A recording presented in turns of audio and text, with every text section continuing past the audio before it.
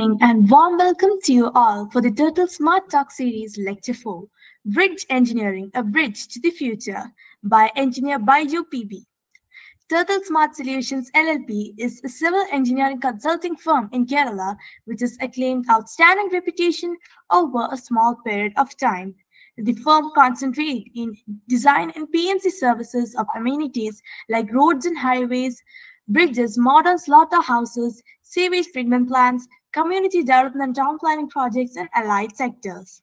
The firm works with contractors by providing project management consultancy services and our laboratory services in their works and helps them improve their construction quality. The firm believes that academic industrial collaborations can impart significant contribution to engineering community. Smart Talk series is such an initiative to provide a knowledge-sharing platform among engineers through interactions with eminent technocrats from academics and also industry. And today we have our fourth lecture in the series organized in connotation with Association of Engineers Kerala, Thiruvananthapuram District Centre about bridge engineering by an eminent industry expert who has vast experience in execution of bridge works. Now, I request Engineer R.S. Ganga, Executive Engineer, Thiruvananthapuram Corporation and District President of Association of Engineers Kerala, AOEK, to deliver a few words about AOEK. Thank you, Megha. Good evening, everyone. On behalf of the organization Association of Engineers Kerala, I would like to thank everyone who has joined us today. Association of Engineers Kerala is a non-profit organization with a strength of 4,000 plus engineers from the public works, irrigation and local self-government departments of Government of Kerala. Our association promotes the technical as well as non-technical interest of the members. For this, we conduct annual sports and cultural meets and also publish periodicals containing articles authored by engineers regarding various subjects. As a part of updating our engineers with the latest technologies, we regularly conduct technical sessions, and this is our fourth session of the year. Before we get started, I want to sincerely acknowledge the efforts of the organizers, Turtle Smart Solutions, for conducting this event. I would also like to express my gratitude on behalf of the Trivandrum District Committee to Mr. Baiju PB, Assistant Executive Engineer, Kerala PWD, for sharing his valuable knowledge with us. This evening, we are going to take a look at the various aspects of bridge engineering. In the months to come, we will get to learn, practice, and initiate programs through seminars and specially designed programs to improve our professional skill set. I hope this session regarding bridge engineering, a bridge to the future, will help you to construct better structures and to provide better service to the community. Thank you. Thank you, Ganga ma'am. Now I request Mr. Jitin Kurian Andrews, Consultant Turtle Smart Solutions LLP and Assistant Professor, Department of Civil Engineering, St. Kitts College of Engineering, to formally invite and introduce our guest speaker. Good evening, all. Today, the job entrusted with me is to introduce the speaker of the day, Mr. Baiju PB, who is presently working as the Assistant Executive Engineer, Kerala PWD, KRF BPMU Division, Kozhikode. Engineer Baiju PB did his BTech in Civil Engineering from MA College of Engineering, Kodamangalam. And he's a lifetime member of Indian Road Congress and Indian Institute of Bridge Engineers, and also a member of Indian Building Congress and Indian Concrete Institute. He has received the Best Engineer Award by Government of Kerala in the year 2017, and also the Best Engineer Award by Association of Engineers Kerala in 2015. And he has won ICI awards for various projects in 2016, 17, 18, and 19. He has 17 years of experience in planning, design, and execution of infrastructure projects in government sector. He has multidisciplinary experience in project planning and coordination and monitoring. He is well versed with project administration and project cost estimation. Has delivered more than 80 technical seminars on quality control, RCC, bridge engineering, land acquisition, etc. for engineers, contractors, and engineering students. He has worked as guest faculty at IMG, Kozhikode, and Trivandrum, and also a guest faculty at Kerala Highway Research Institute, Trivandrum, and a team member for training need analysis for PWD at IMG. We are lucky to have a person with vast experience and practical knowledge Without any further delay, I invite Engineer Baiju PB for the session. Over to you, sir. Thank you. Thank you, sir. Now I will share my slide. I think I am audible. Yeah, you're audible.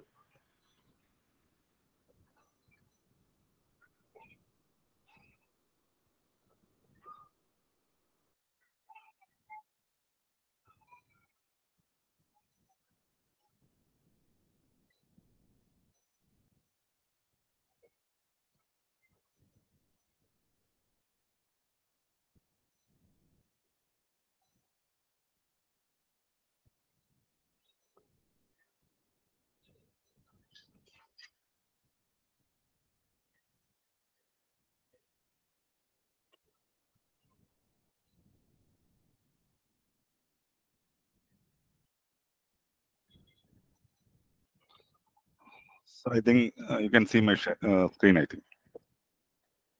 Yes, sir. Yes, sir. Okay. Sir, can you make it to Okay, full good evening. Good evening. Oh, sir, what? I am. Sir, can you make it to full screen? Sir, now it is full screen here. Okay. Okay, sir, you can continue. Okay. Good evening, all. Today we will discuss about bridge engineering, and I would like to talk about the basic principles of bridge engineering and the new trends in the bridge engineering. We all know bridge constitute a significant portion of the national economy and serve as a foundation for infrastructure development. Several new bridges required to be constructed and numerous existing bridges required to be repaired and retrofitted across the world. This webinar aims to knowledge development on principles of bridge engineering, load transfer of mechanism in bridge engineering, new bridge construction methodology, and investigation for new bridge projects. And we will discuss emerging global trends in the domain of bridge engineering and also the construction aspects of Tusharagat Bridge. And I don't know how much time we will get. Only 1 hour time is not at all enough for all these things. Anyway, we will discuss first the basics of bridge engineering.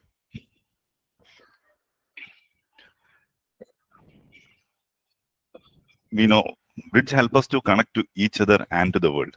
That's why I like bridges. And what's a bridge? Bridge is a structure which built over some physical obstacles, such as a water body, valley, or a road.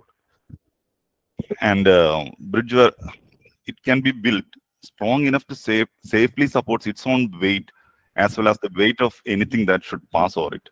That's a requirement of a bridge. And definitely, the availability of fund is the one of the other thing for the construction of a bridge. And now we can discuss about the loads coming on the bridge. Simply, we can, if you are keeping a plank across a plank over a support, and we are moving over the plank, we can see that the plank can go down, means it will sag down. That is one reason is it will be sagged down due to its own dead load. And if we are moving, then it will become the live load and it will sag some more. Excuse me, sir.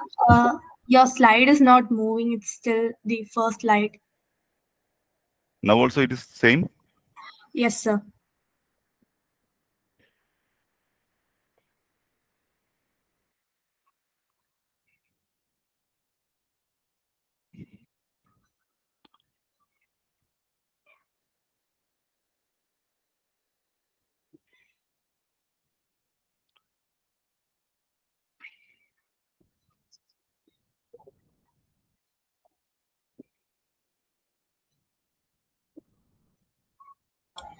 Sir, please share the entire screen.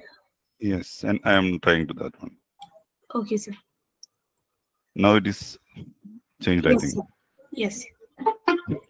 Okay.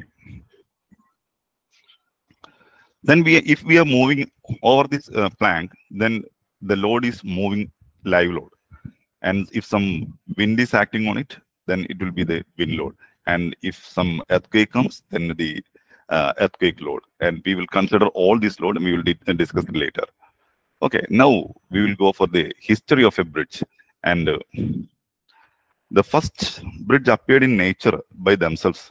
A log could be fall across the sea and form a natural bridge. Hello?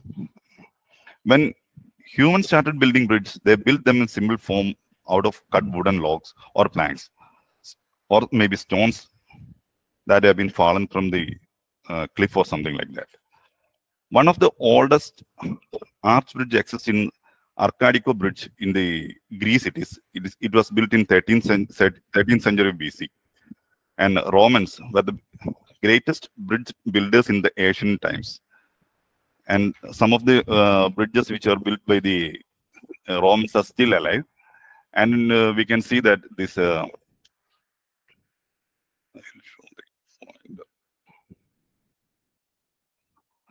This bridge is made by Romans in 16th century, and here we can see in the 700 AD we can see that a great stone bridge in China which is still alive, and comes to 1800 AD.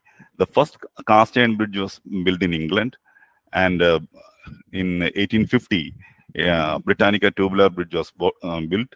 And then truss bridges came in 1900 AD, and suspension bridge was in 1920, and in 2000, nearby 2000, pre-stressed concrete bridges are made. And in India also, the similar development was there. In the King Harshavardhana, he built a lot of highways and number of bridges. And Firoz Shah, who ruled in Delhi in mid of 14th century, built a number of canals and bridges. Then during the 16th and 17th century, the Portuguese made a lot of arch and masonry bridges in Goa. They are still alive. And one of the oldest stone bridges still used across river Kaveri in Srirangapattanam, built by Tipu Sultan. And recently,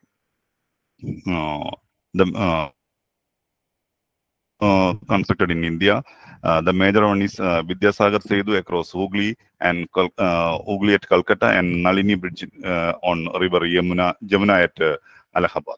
And Indian Railways, one of the major contributor to bridge engineering is the Indian Railways. And they are made a lot of steel arch bridges in Jammu and Kashmir. Now we can discuss about this classification of bridge. The bridge can be classified according to its type of use, geometry, structural form, and cross sections.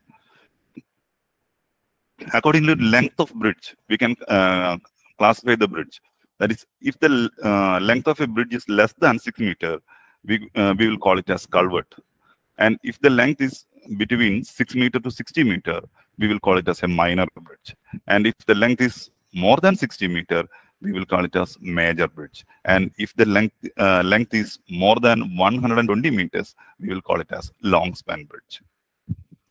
Then we will classify the bridge according to its function.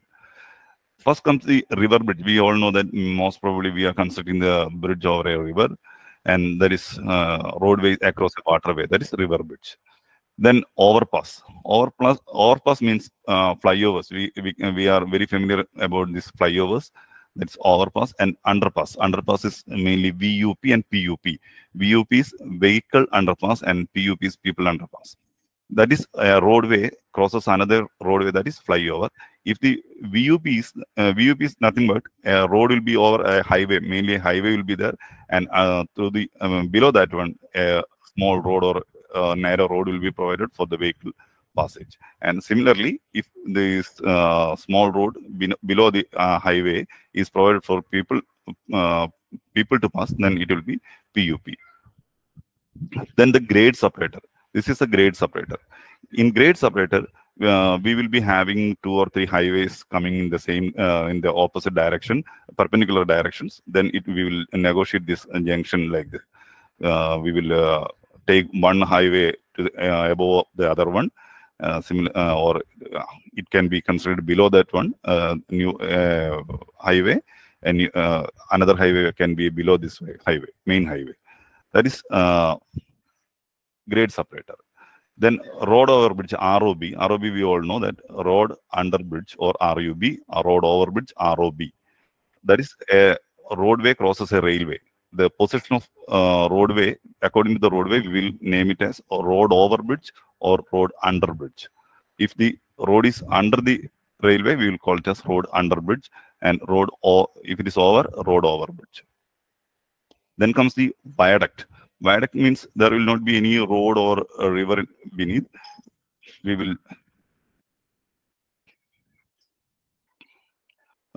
construct a viaduct over a valley. Then comes the causeway. Causeway means as the roadway has to cross a sumpy area, then it will be a causeway area. In some cases, this causeway allows the passage of water once in a year or 1 or 2 days for a year also. Then foot over bridge, FOB, pedestrian passage over road. That is, as the name indicates, pedestrian can pass over the bridge. Then subway. Subway means the pedestrian passage below a road with a stair or ramps that are mainly used in the main cities, the subways. Then classification criteria for bridge according to type of use. The bridge can be used as a road bridge and can be used as a railway bridge and can be used as a pedestrian bridge. Then according to the geometry, according to the geometry, mainly the bridges are classified into 3 categories. That is straight bridge, skew bridge, and curved bridge. Straight bridge means the bridge will be perpendicular to the center line of the river. If the center line of bridge is perpendicular to the center line of river, it is known as straight bridges. And if the center line of bridge is having any angle other than 90, then it is known as skew bridges. And curved bridges are nothing but the bridge will be curved in plan. Its plan will be curved. That is curved bridges. Most probably railways having the ROBs having this curved bridges. Otherwise, we will be trying to construct either the straight bridge or the skew bridge across the river.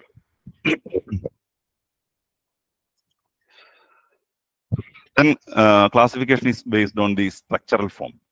Structural form means mainly whatever whenever we look outside, we can see that the one of the main type of slab bridges are slab or beam or girder bridges. The most basic type of bridge cross section is the beam or girder bridges and slab bridges. If the okay, we can discuss that later. Type of slabs, type of this slab, beam, and girder. This is what we have studied in the beta classes. We know that the simply supported beams, that is the slab is kept over 2 supports, then it will become the simply supported one. And slab bridges are nothing but for the roadway, we will just put a slab over the support. There will not be any beam underneath this one. That is slab bridge. The thickness of slab will be high. Then a modification to this slab bridge, voids has been introduced. And in the case of slab bridge, we will be constructing maximum to 10 to 12 meter only for slab bridges. And in the case of void slabs, if it is the span is greater than 15 to 20 meter, we can go for void slabs. That in the void slab is nothing but we will introduce some voids inside this slab bridge. And if the void size is greater than 60%, then it will be considered as box girders. Now we can classify the bridge according to the superstructure. That is solid slab. Solid slab span up to 1 to 10 meter span with RCC and 10 to 15 meter with the PSC. That is solid slabs. That is the most widely used in small streams and all. And void slab I already explained, span greater than 10 to 20 meter RCC and 15 to 30 meter we can go for PSC. This void slab is nothing but the voids will be introduced in between in the solid slabs. That is void slabs. Then comes the T beam with the slab. If the span is 10 to 25 meter, we will go for RCC T beam That nothing. This is the T beam. This portion will act as a T. This portion will act as T, and that's why it's known as T beam with slabs over this slab. This is the slab, and that will be constructed up from 10 meter to 25 meters. Then comes the eye girder. Eye girder is this one. This one is eye girder. Eye girder, we can go from span to 25 to 40 meter for PSC. Nowadays we are going more than this 40 meter, 45, 50 meter. We are going for eye girder, and slab will be RCC slab. This will be pre-stressed PSC. Then comes the box girder. Box girder I already explained. If the voids is more than 60%, we will consider this. Consider it as a void slab. Box girder. Then the span. If it is RCC box girder, then we can go up to 20 to 30 meter. And if it is PSC, then we will go from 30 to 60 meter span we can achieve. And if it is segmental construction, we can go up to 120 meters. This box girder. In flyover like structures, we are mainly using these box girders. Then comes the steel plate girder, most widely used by the railways in older times. Now also they are using. Then steel plate girders span 15 to 45 meters, and maximum will be going up to 45 meters only. Then steel trusses. Steel truss bridge are 20 to 120 meters span we can achieve. Then arch. But in Kerala condition, we are not at all using, nowadays we are not at all insisting with steel trusses. Then arch bridge. Arch bridge we are using wherever we have some problem with this clearance. Then clearance means maximum flood level 2. This flood level 2, bottom of the bridge, that is freeboard. If freeboard is very less, we can go for this arch bridge. That will be governed by the site condition. Then up to 150 meter, we can go in steel or a combination of PSC and steel. Then the extrados. Extrados is a combination of cable stayed bridge and RCC bridge. Then extrados span to 60 to 200 meter. We will explain it later. Then cable stayed bridge can go up to 500 meter, and suspension bridge also we will discuss. That is up to 500 meter. We can.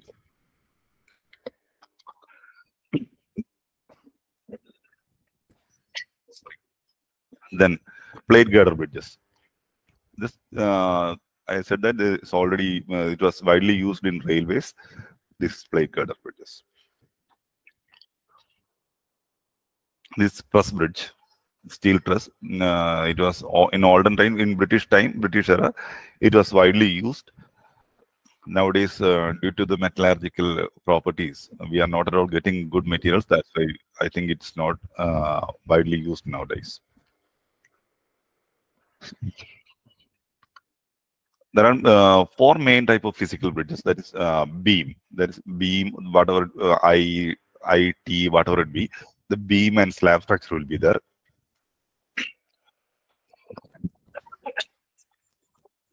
Sorry. Then comes the arch bridge. A different type of arch are there.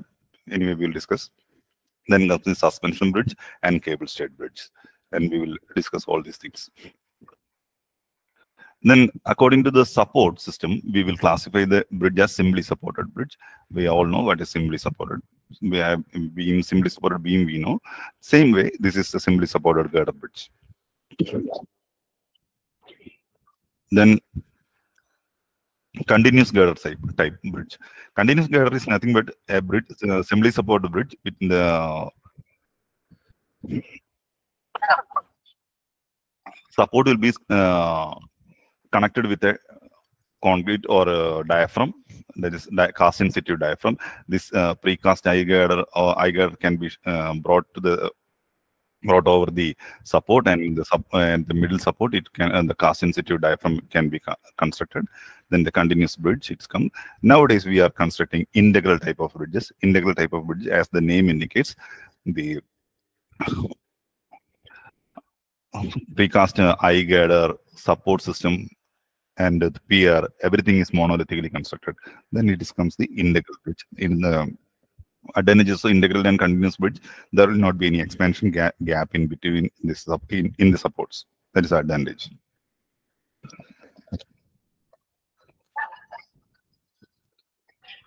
Then cable stayed and double cantilever bridge. This is double cantilever bridge. This cantilever portion, and this is cable stayed bridge. Now we will discuss about the extra dose bridge. This is girder bridge. This is supported, and this beam is there, and the depth of beam will be somewhat high. And as the span increases, the depth will also increases. And in cable stayed bridge, this is pylon. The support system is known as pylon. The cable will be supported from the pylon, and the bridge will be there. Slab will be there. Slab will be tied to the pylon. In the case of extra dose bridge, it's a combination of this ordinary girder bridge and a cable stayed bridge. The length of pylon is reduced, but a small depth of this RCC or PSC girder is introduced here. That is extra dose bridge, a combination of girder bridge and cable stayed bridge. Then classification of the materials used, that we know: masonry is there, reinforced concrete is there, pre-stressed concrete is there, steel is there, composition of PSC, RCC, and steel or RCC, whatever it be. Then timber is also used as bridges in some cases. Then classification is made on the construction methodology.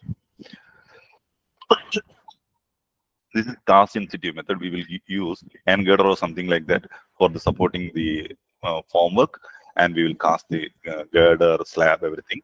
That is a cast in situ method. That is the everything will be casted at the site only. Then the precast construction style. Nowadays we are promoting this precast constructions. Precast constructions, the entire girder will be casted in the casting yard, and will be taken to the site and kept in the position by the use of cranes and all. And another one is cantilever method of construction. In the precast construction, the degree of quality control will be very high, because we can have a good control over this concrete and curing everything, so that in the case of precast construction, the degree of quality control will be very high. Then cantilever method of construction. Cantilever method of construction, I think now in Kerala we are not using this one, but we can use.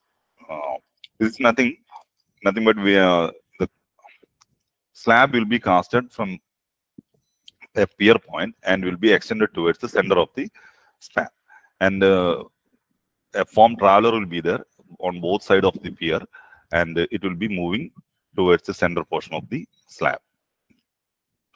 And it will be pre-stressed during the construction, and it's one of the fast method of construction.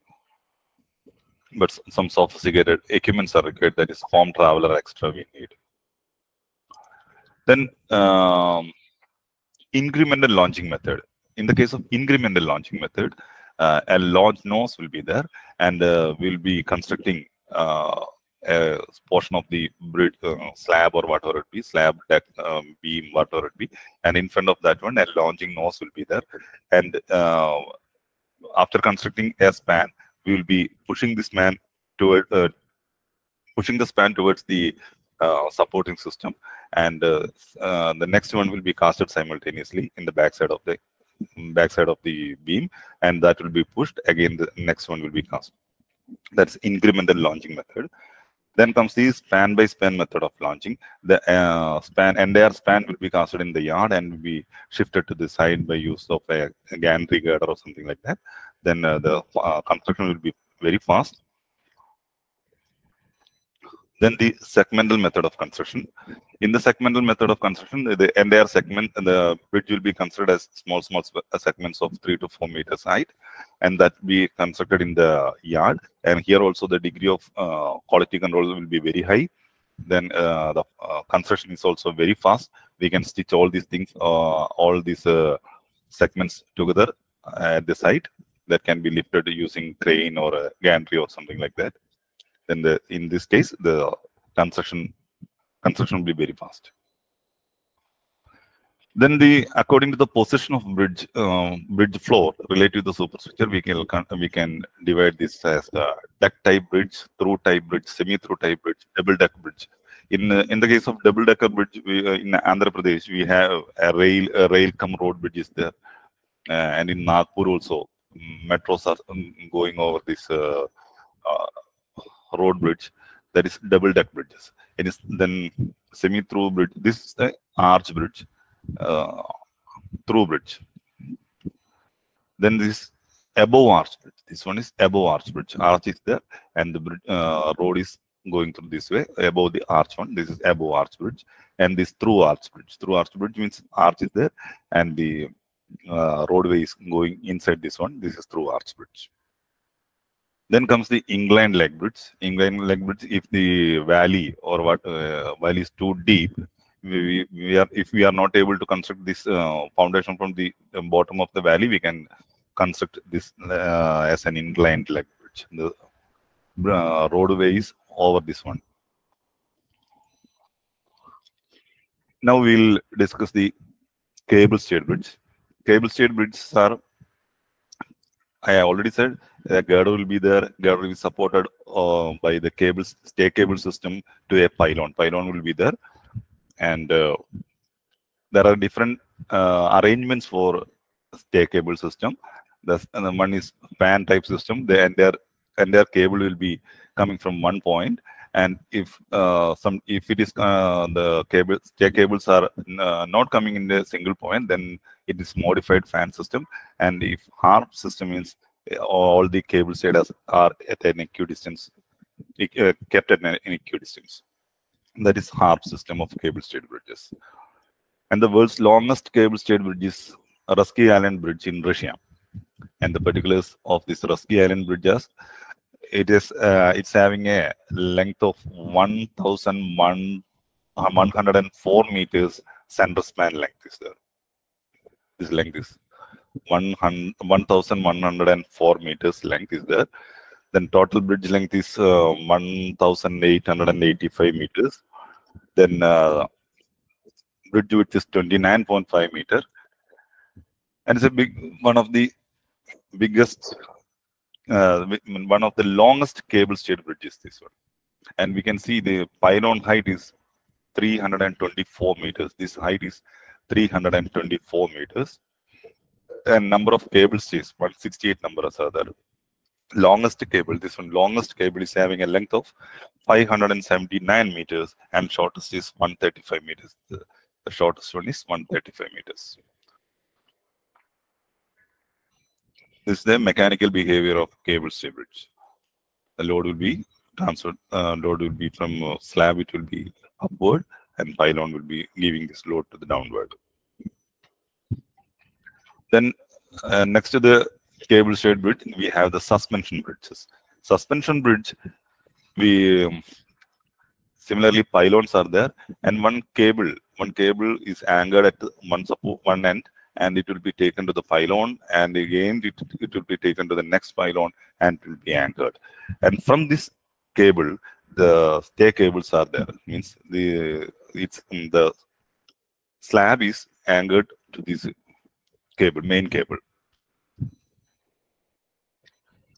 This is known as suspender cables, and this is the main cable, and will be anchored on both sides, and will be a tower that is pylons. We call it as pylons. And this is the deck or roadway. This is suspension bridge. Means this is the slab is suspended from this main cable. This is the world's longest suspension bridge, Akashio Kaikyo Bridge in Japan. And the total length is 3,911 meters, height is 282 meters, and longest span is 1,991 meters. Clear depth between the maximum water level and the bridge is 65.72 meters. That means it allows almost all the ships to pass beneath this one. Then we have high level bridge and submersible bridge. Submersible bridge means if it is over a waterway, and the waterway allows the passage of boats or ships, whatever it be. In whenever this ships or these vessels comes, the bridge can be submerged into the water. That is submersible bridge. This high level bridge means high. The HFL will be above road level. Then comes the movable bascule bridge, that is, or movable swing or transporter bridge. That is, if the ship or vessel comes, the bridge can be lifted up. That is movable bascule bridge. And this is a movable bascule bridge, which can be either it can be opened or can be tilted also. Now we have discussed almost all type of bridge. Now we will discuss about some failure also. We can, I think, before 6 years back, in almost all papers and media, this picture was there. And this is not in Kerala anyway. It was in Himachal Pradesh, and this one was in Kerala. And why this is happening? The failure happens. The reason for failure is improper site investigation, inadequate design, bad construction practice, natural calamities, and accidents during construction. These are the reasons for failure, and we will discuss it. How we can eliminate all these things. For this, the success of your bridge is roughly 50% design and 50% construction. And the design 50%, we can subdivide into structural engineering, hydraulic engineering 10 to 20%, aesthetics 5 to 15%, environmental engineering 5 to 10%, transportation engineering 5 to 20%, geotechnical engineering 10 to 30%. That is the design part we can divide like this. And in the case of a bridge, we will have to conduct different type of studies. That is, the main and important one is the preliminary survey. In the preliminary survey, we have to be careful about the topography. We have to take the topography, and we have to study the catchment area. We have to find. We have to study the hydrology, geotechnical data. We have to collect seismology and navigation, construction resources, nearby bridges, traffic data. Everything we have to take care of, and we will discuss now the topography. To collect the necessary data for preparation of working drawings. And based on this topographic survey only, so survey we are doing with the total station, LIDAR, whatever it be, different methods of surveys are there, and we collect the data from the survey, and based on this data only, we are making the designs, the functional design as well as the structural design. On finalization of this bridge, we have to transfer the center line. What are the designs we have to transfer to the the ground also. For that also we require the topographical survey details. And in the case of bridge choice, the right side for a crucial decision is planning and design is for a bridge is very crucial. And in the case of cities, we will not be getting much choice, but in the case of rural areas, we will get a wide choice. We can construct bridge at a very convenient positions. Then for the selection criteria of bridge location, the alignment up to length of 60 meters, the governing factor will be the existing road alignment. We will be sticking on the existing road alignment if the length of bridge is less than 60 meters. If the length is more than 60 meters and less than 300 meters, we will consider both the alignment of bridge as well as the alignment of the road. And if the length of bridge is more than 300 meters, we will mainly stick on the alignment of bridge, and we will not consider the alignment of road.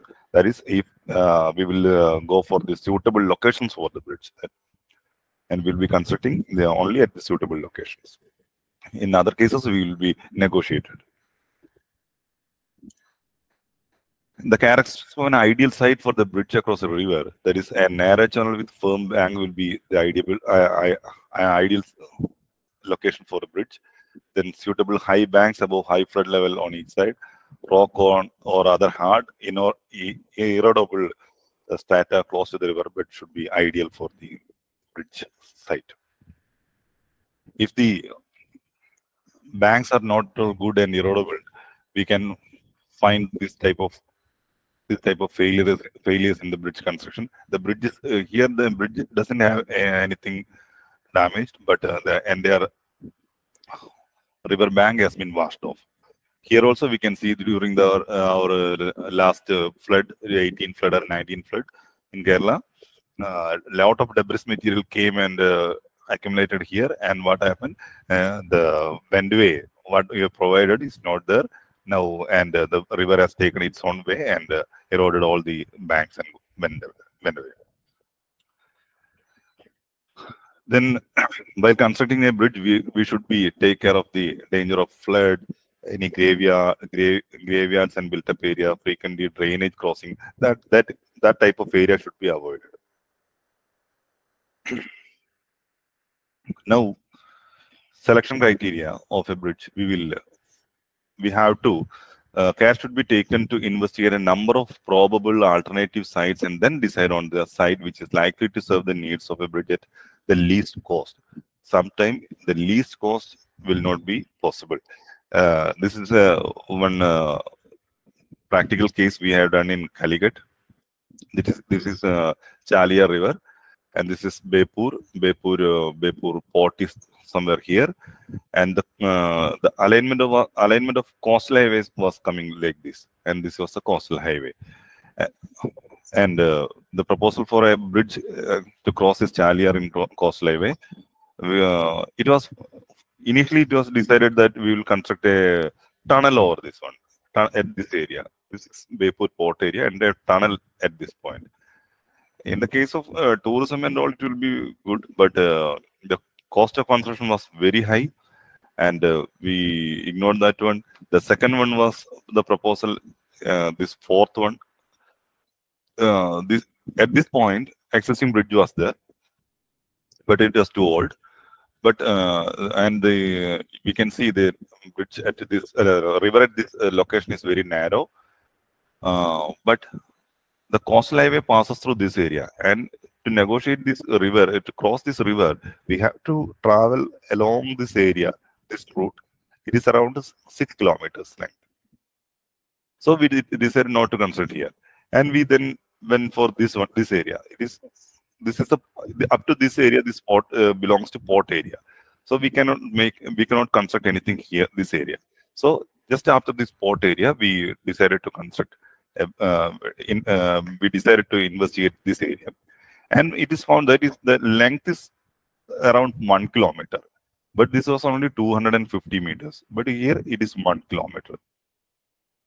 Then the construction cost will be high, and it is very near to the port area also. So it was decided to if you want to construct this at bridge at this point, we have to go for cable stayed or extra dose bridges. Then the cost will be very high. Then again we went to this area. This area, even though the length is 2.5 meters to this point, and this road is already developed under KIFBI scheme. So this is 24-meter wide road it was. Then the from this one to this one, construction cost was 0. New construction cost was 0, and this is 350 meters. Now we are decided to construct the bridges at this location, so that at 2.5 kilometer we have to come here. Then we can go up to here. This is around again at 2 kilometers here. That's 4 kilometer additional length we have to travel, but the cost is somewhat very low. And finally, we decided to construct the bridge at this location. This type of mechanism we have to develop for the choosing an bridge location. Then comes the topography. Topography we can get from the Survey of India map, or nowadays we have for big projects, and nowadays for small projects we can do a total station survey or LIDAR survey, whatever it be. Then we have to collect the hydraulic particulars, maximum flood level, annual ordinary flood levels, low water level, high tide level, velocity at a high flood level, etc.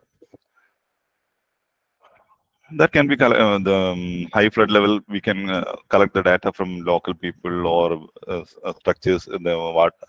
In some hydraulic structures, we have already marked this high flood level during the 2018 and 19 floods, that we can collect from hydraulic structures, nearby hydraulic structures.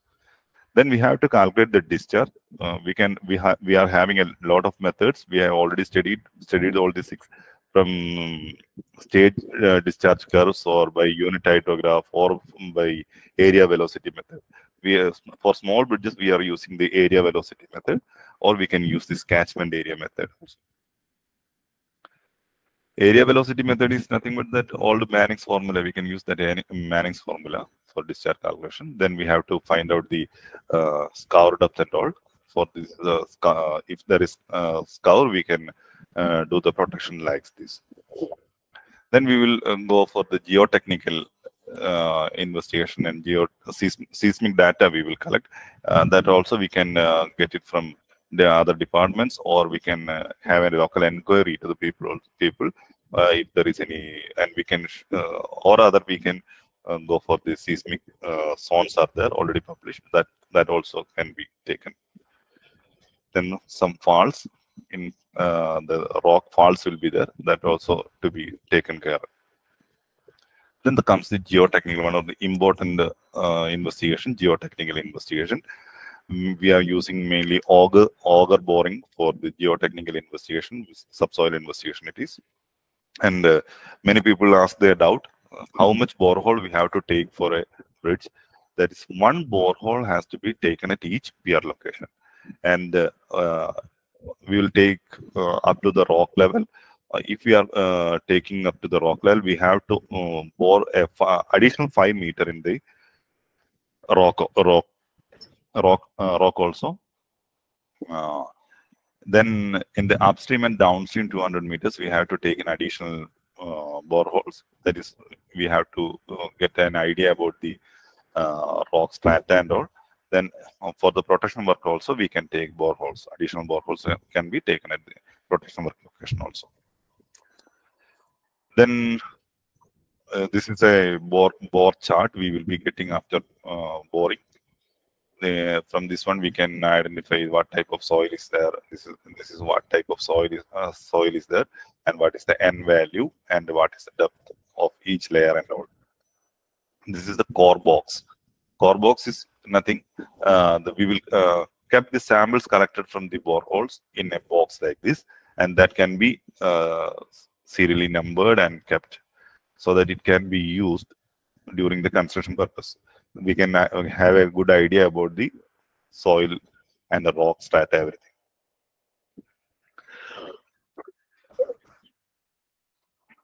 In Kerala, we can divide the entire land into 3 different areas. That is according to the depth of foundation for bridges.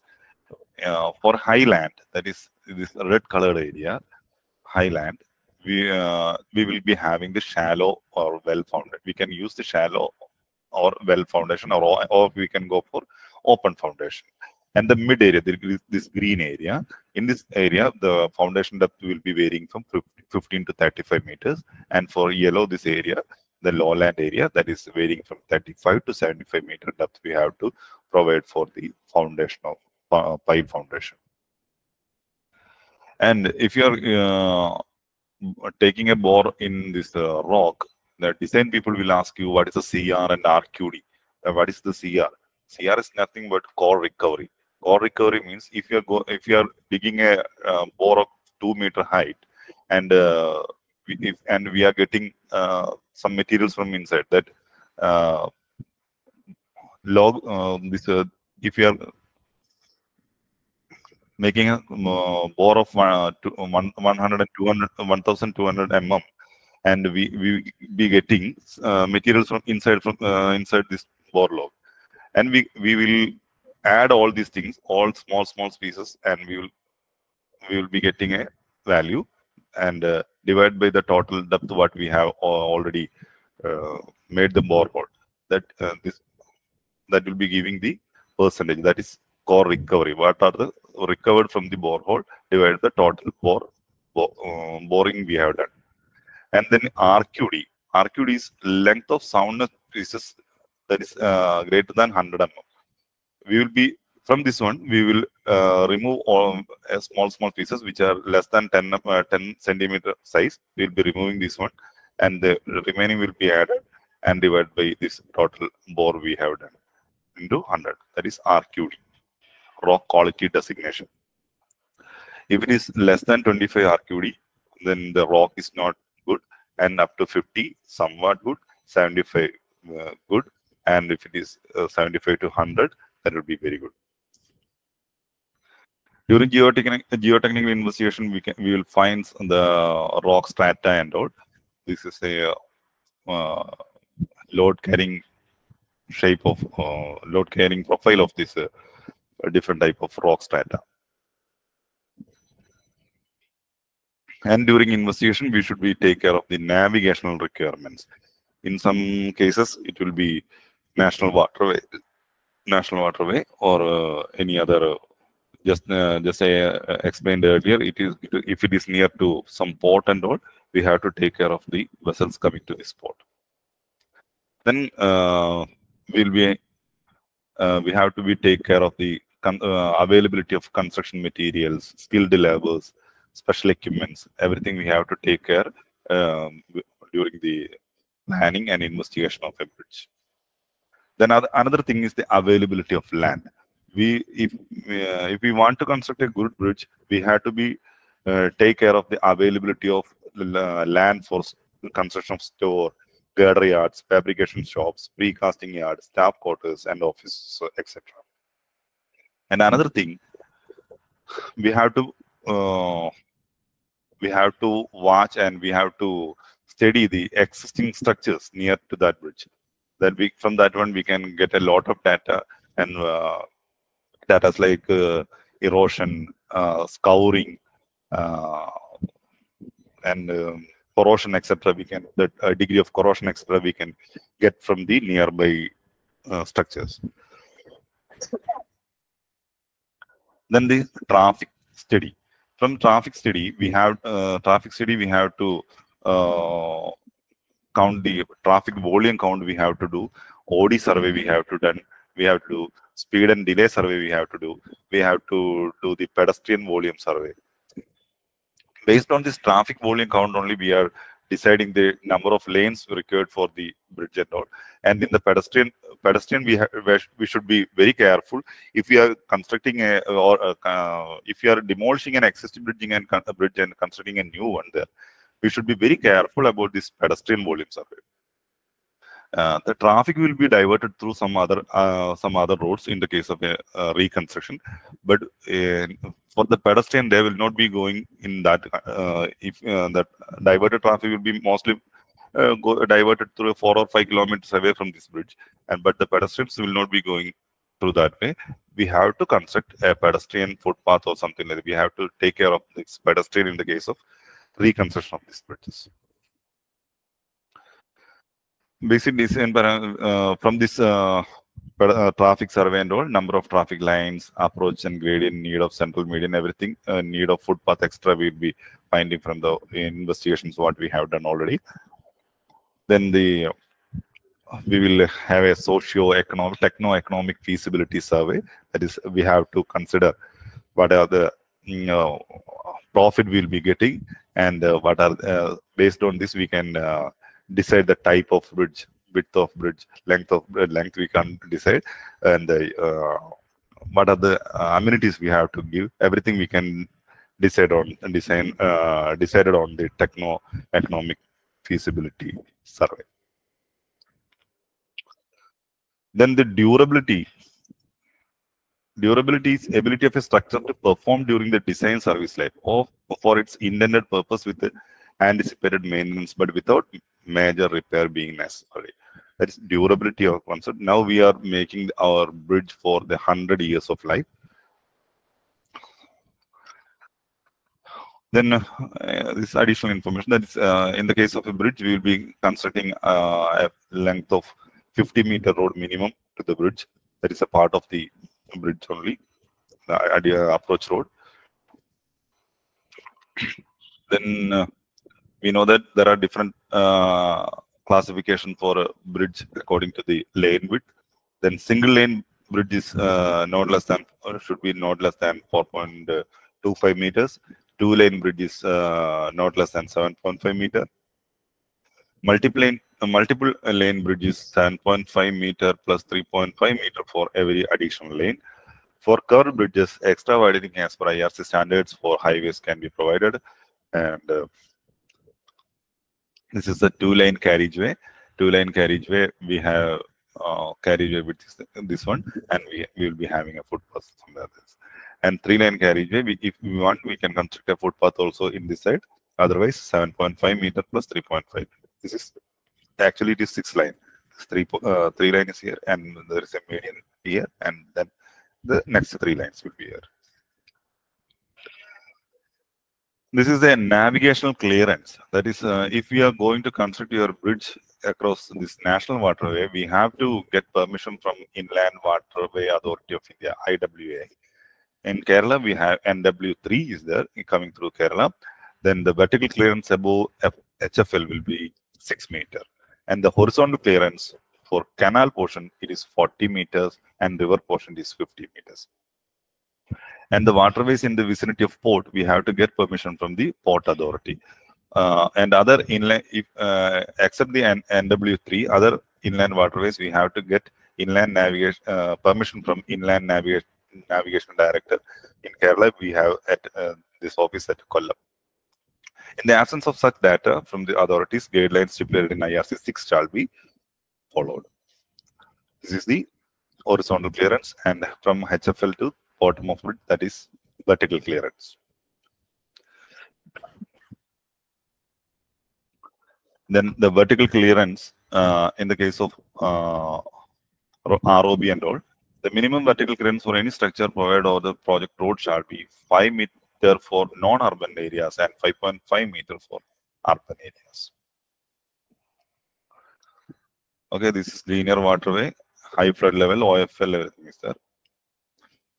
Then the minimum vertical clearance, that is depend upon the discharge of the stream. If the discharge is 0.3 cumex, then the vertical clearance will be 100 mm. And if it is 300 mm, 300 cumex, then the minimum vertical clearance will be 900 mm. And if it is more than 3000 cumex, we will be providing 1500 mm vertical clearance. And in the case of a canal, if we are going to construct the bridge over a canal or a controlled flow or a controlled flow channel, minimum 500 mm clearance should be there. Now, I think the time is getting over. Anyway, we will discuss about the bridge components also. Bridge components. We can you can see in the side, foundation is there, superstructure is, substructure is there. For making the estimate and for this payment also, if we are using M30 concrete for foundation, M30 for substructure, and if we are using M30 for superstructure, the payment will be different. For the foundation, different payment will be there, substructure and the payment will be different, and superstructure also the payment will be different. So we have to be very careful about the level of foundation, level of superstructure. In the case of bridge, up to the pier cap, up to the pile cap, top of pile cap is considered as foundation. Up to the top of pile cap, that is bottom of pier, it will be foundation. And from bottom of pier point to beam bottom, that will be superstructure. And substructure. Beam bottom to pier bottom, it is substructure. Then from beam bottom to remaining everything, it will be under the superstructure. In the case of bridge, there will be pile will be there, pile cap is there, pier cap is there, bearings will be there, bridge deck slab is there, abutment, the side one is abutment, and the middle ones are piers. Okay. And bridge, according to bridge foundation, there are different type of foundation we have. This is open foundation, and this is pile foundation, and another one is well foundation.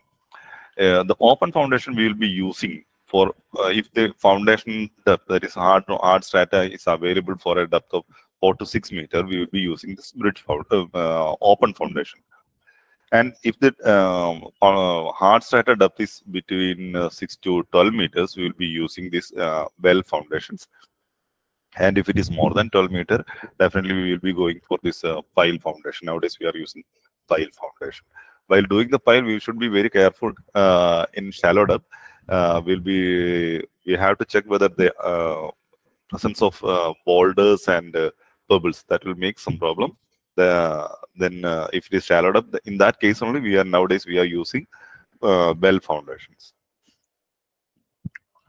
And the depth of anchorage on hard rock, it will be the code is saying that we have to provide 2 times the diameter of pile.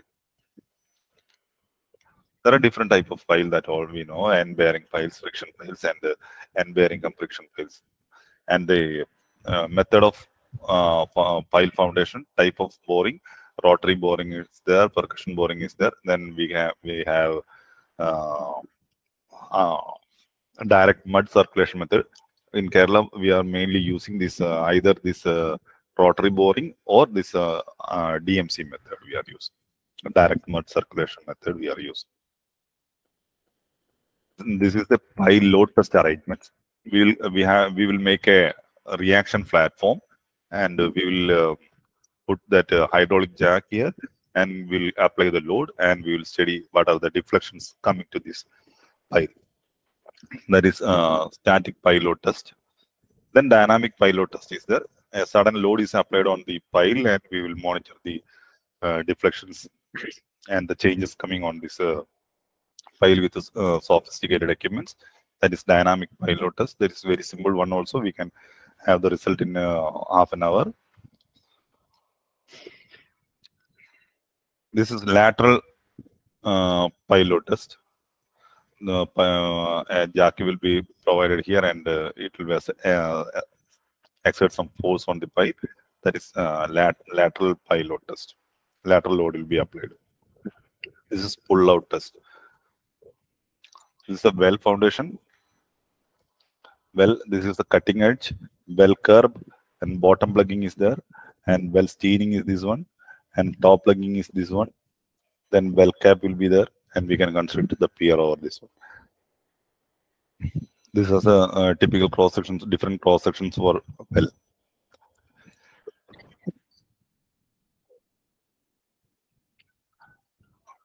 This is the well foundation, starting stage.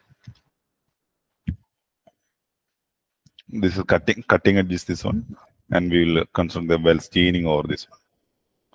Well steining is going on, and it will be sinked. The mud will be removed from inside from this one well, and this is a desync. Then comes the type of substructures. Substructures nothing but a pier. Different type of circular pier is there, flared pier is there. Different types of piers are there. Solid wall pier is here.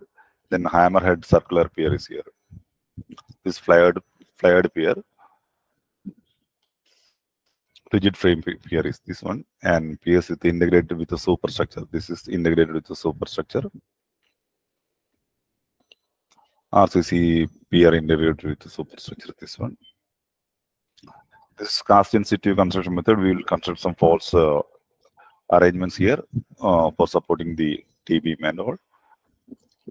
This for the false arrangements for deck slab.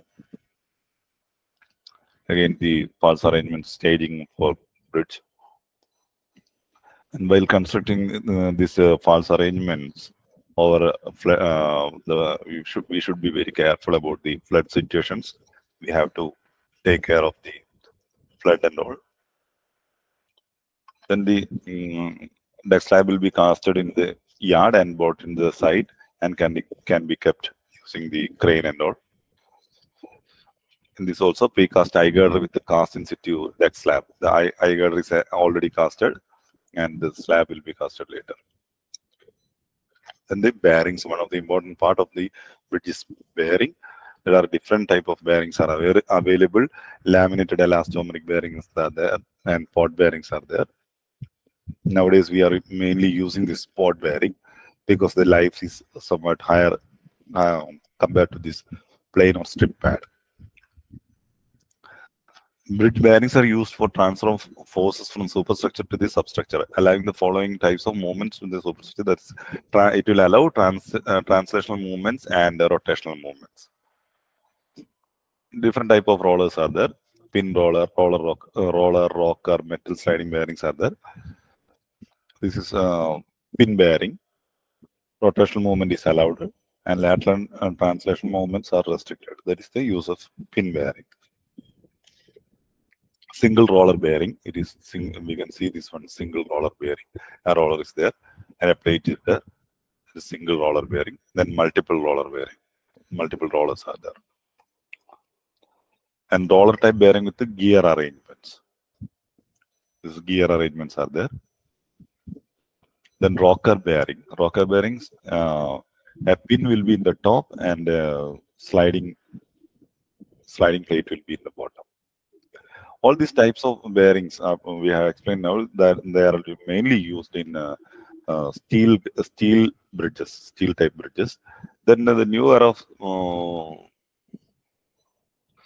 bearings are with PTFE, polytetrafluoroethylene coated bearings are now we are using.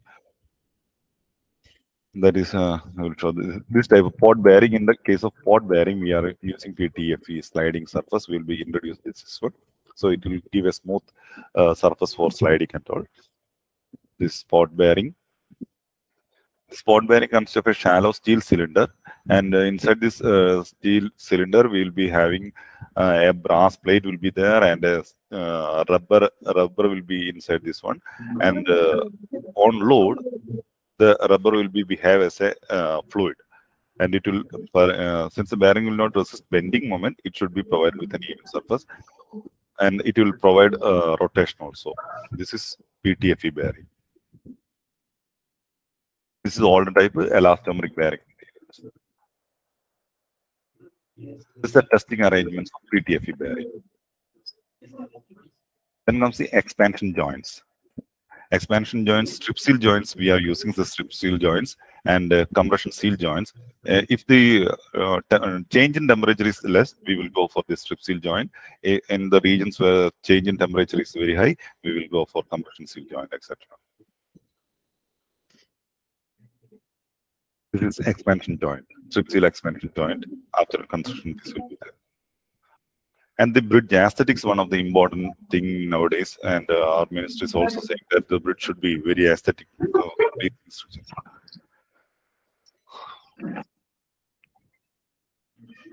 Superstructure sleek in proportion to their span, shallow in harmony with the surroundings, and should be symmetrically related to bridge element. This is the one of the bridge aesthetics. Now we are using this type of bridges in many areas. Center span will be this arch, and a combination of arch and eye girder system we are using. And the bridge is somewhat fused with this surroundings.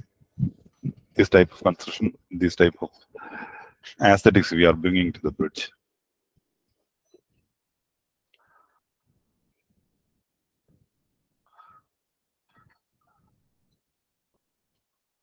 These all are the bridges constructed by Kerala PWD, and some are in construction stage also. This is the recently opened Kottambadi.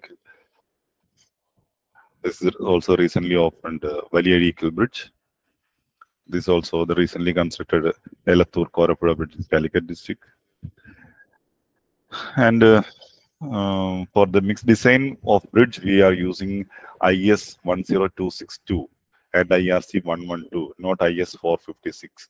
Mixed design, we are going for IRC 112 and IS 10262. Then pre-stressing is there. Then for the pre-stressing, we will be using the tendons of, we will call it as 7T13 or 7T15. That is, 7 means number of number of strands, and T is this 13 denotes this diameter of each bar, and the anchorage is there. These are anchorages. This is the arrangements inside this bridge, inside a I girder or a T beam, whatever it be, PSC girder. The cable will be going like this and will be stressed after concreting. Are the cross-section views of anchorage system, and jack system is this one. The single jack is mono or single jack is there. Multi-strand jack is also there. And this is the pumping hydraulic oil pumping arrangements. This is a grout mixer. After this stressing is not at all a small subject. We have to take 1 or 2 3 hours for this explaining all this process of this stressing. And after stressing, we will grout this hole, this cable holes. This is the grouting pump and all. This is the arrangements we are then doing for this stressing. This is stressing jack we have. And we will find the elongation and load given to these strands and all. And code of practice is IRC 5 for specification code for practice of road bridges we are using, and IRC 6, 78, 83, IRC 21 extra we are using for the design and planning of bridges. These are beautiful bridges across the world. This one is we have planned for in this Bepur area. Kerala PWD is doing this one. And this is also a Kunyali-Varakar bridge in a coastal highway coming in Calicut. Now, this is Tusharagiri bridge. We will give a small idea about this one, and we will finish this one. This is a Tusharagiri bridge, which is fused with the nature, and the designer was Dr. P.K. Aravindakshan, late Dr. P.K. Aravindakshan, retired professor IIT Madras, and principal consultant to Srigiri Consultants. And the total length of this bridge was 110 meter, and width is 11 meter. It's considered as above arch bridge and constructed over Chalipuda River. The year of commission was 2016, and location in Calicut.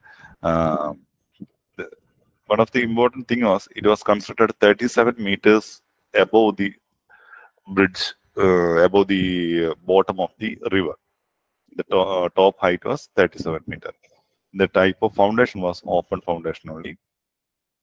Then the slab is supported over 25 columns on each side, and these columns are supported over 2 arches, and arches are resting on mat foundation, open foundation. It is highest arch varies from the height of the arch varies from 180 centimeter to 120 centimeter, and bottom foundation is above maximum flood level. Bottom of foundation is above MFL, and bridge was at some portion the bridge was curved in plan also, and the length of arch is 64.35 meter, and the slope of that roadway is 1 in 25. The height difference between 2 ends of the bridge is 4.344 meters. This is the bridge, and the foundation is this one, and this one is the foundation is above the MFL. This was the MFL, and is above the MFL, and constructed arch like this. And from the arch, we constructed columns, and this above this column, the beam is the slab is supported. And this side also we doesn't have any support, but this side as support is there. This is the arch, and during construction also we can provide a pre-camber for the deflection. In order to take the deflection, we provided a pre-camber like this. If this red lines gives the pre-camber of this one. Professor Aravindan came to the site and given direction to us.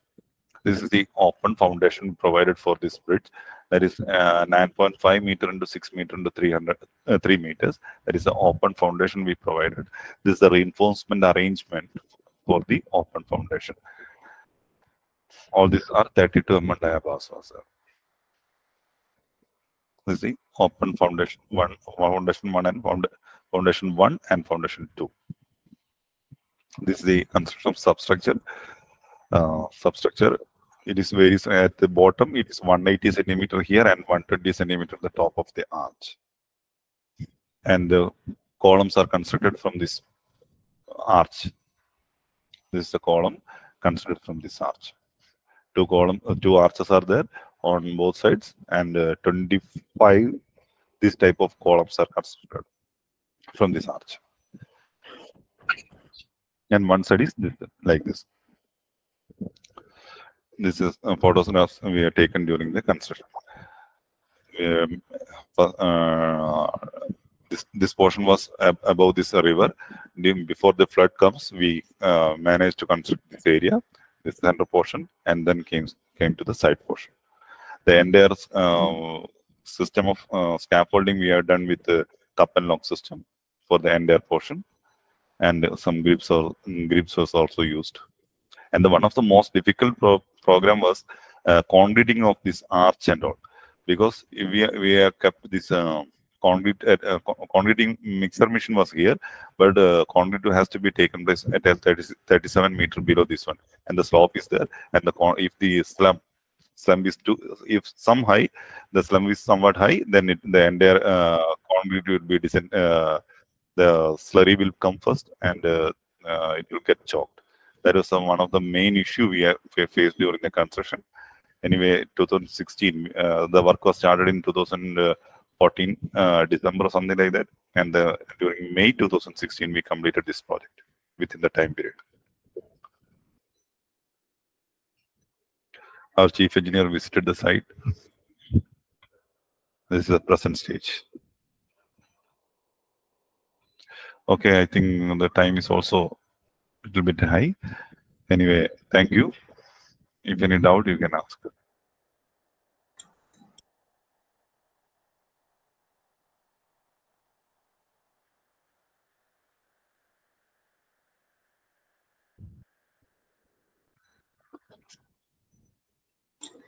Sir, there are already some questions in the chat box. So should I read it out or will you read it? Okay, in static pilot testing, compulsory or can we go with the dynamic? In the case of pilot test, if there is if anything is not specified in your BOQ, you can go for this dynamic load also. There is no need for static pilot test if it is not in your BOQ. What is the situation in which we have go for lateral load testing? Lateral load testing in the code also we have to do this lateral load test, because some movements will be there. Movements means if some vessels or something like hit in the bridge, and it may damage the pipe system. For that we have to ascertain this lateral load test. We can do with lateral load test. So could you give some light on technical aspects of Palarivattam Bridge? Sorry, that is under the Palarivattam Bridge. I will not talk anything, because there are many. I will not talk detail, but there are so many features for the failure of Palarivattam.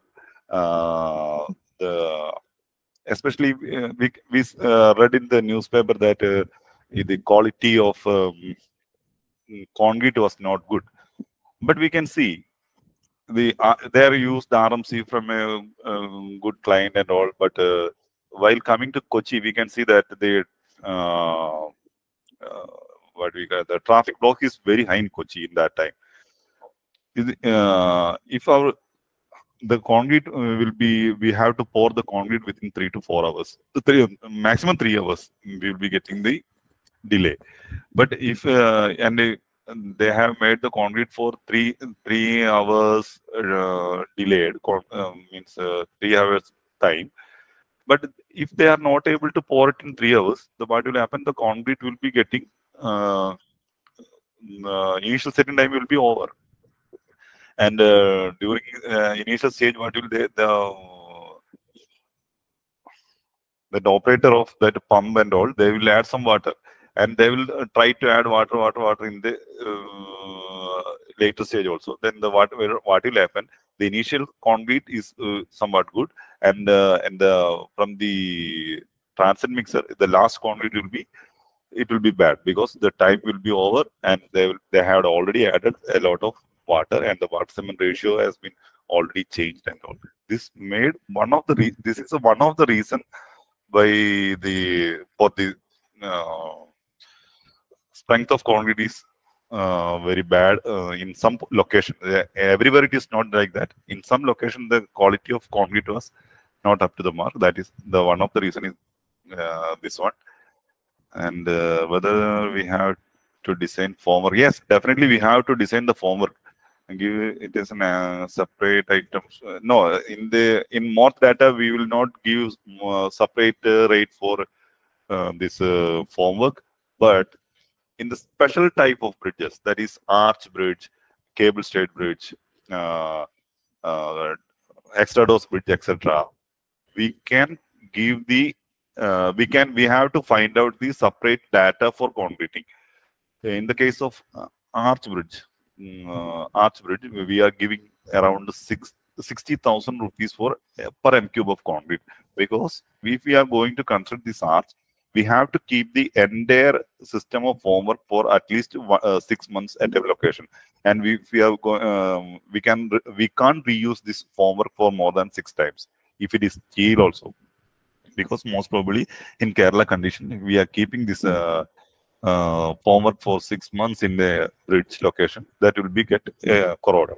Then we in that case the code gives, not only the codes, that brown book is there, more specification. It allows us to calculate this special rate for this concrete and the special conditions. That is, they have explained it as arch bridge, cable stayed bridge, etc., or special type of bridges. We can calculate the rate of this concreting. That includes the formwork.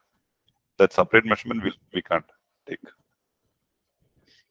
Then any CRs are related to permission required for construction of a bridge. Yes, if it is if we are constructing the bridge in a near CRs area, we have to get permission. I have explained you that told about Kunyalimarikar bridge. That is very near to sea. And now I am taking permission from CRZ authorities, the permission for which is almost ready. Then after getting only that permission only, we will be constructing that bridge. CRZ dismissed.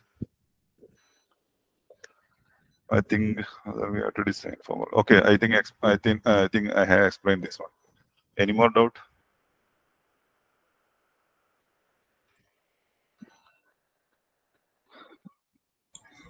Hope there are no further queries.